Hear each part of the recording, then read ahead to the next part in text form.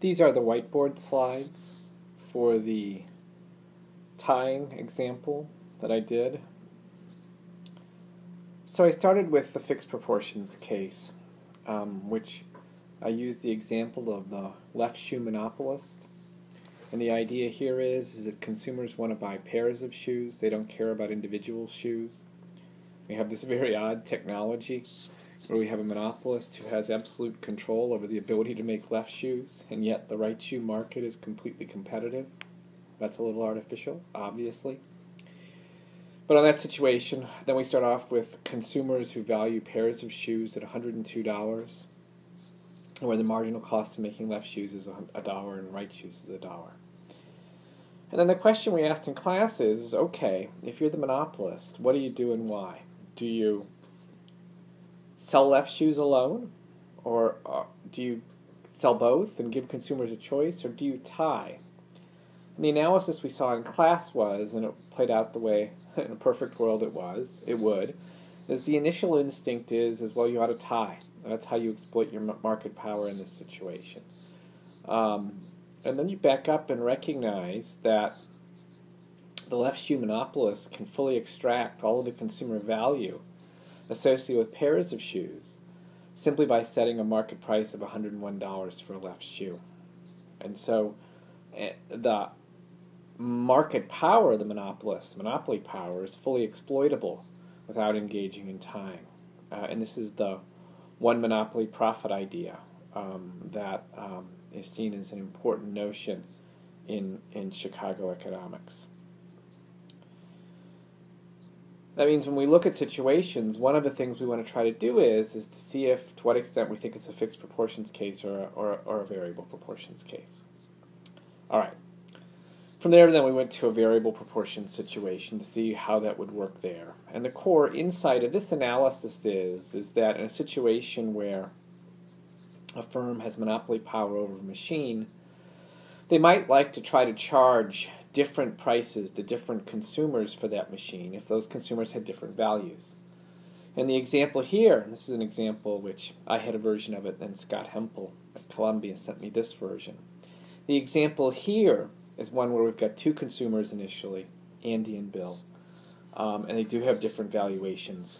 No one cares about copier machines per se. People care about copiers or printers or whatever it's going to be, and where we've got a machine and then we've got these consumables. And the question one raises here is whether or not it's plausible for a monopolist over the machine in a context where we'll assume that the consumables market is competitive, and here indeed assume that consumables sell for a price of zero, at least in the competitive market.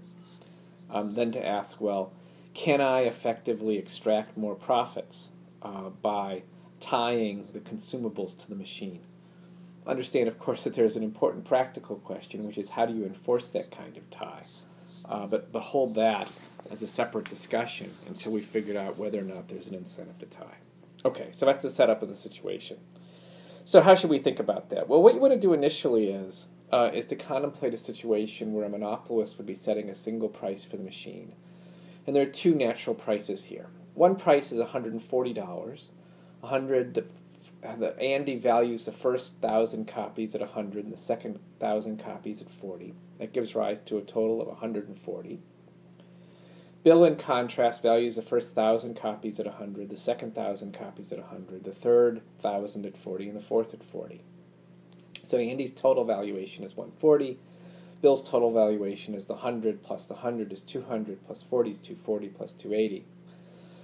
And the instinct of the monopolist should be to try to fully extract. And if the monopolist sets a price of 140, then both Andy and Bill will buy.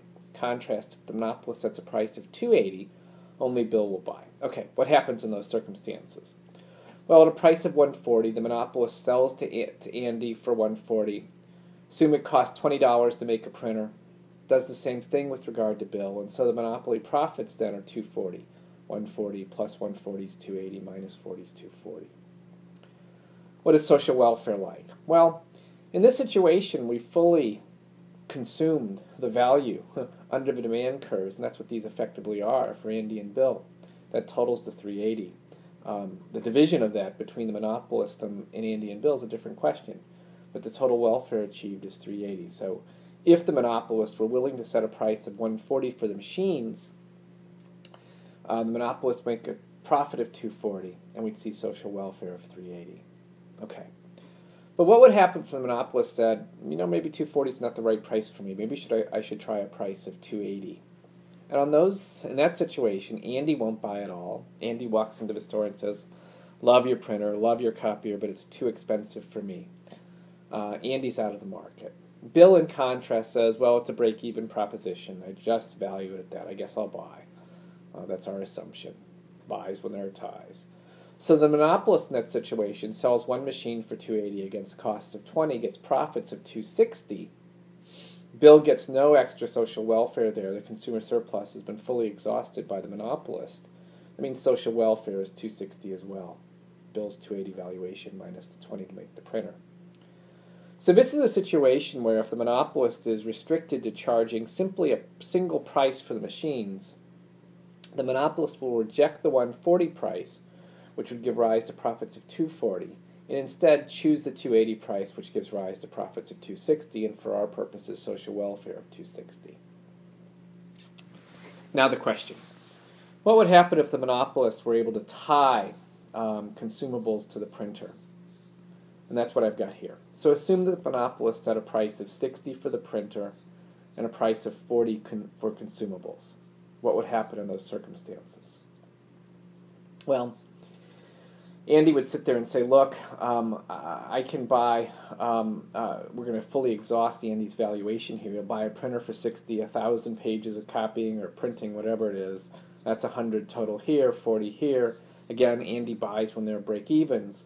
So we get $140 of revenues from Andy against $20 in costs, the cost to make the printer. Again, we're assuming the cartridge costs are nothing. 140 from Andy. Bill looks at those prices and said, well, that's terrific. I'll buy the printer, spend 60 on that. I'll buy 4 cartridges at 160. And that means I'll pay 220 to the monopolist, less the cost of 20. Which means that the total revenues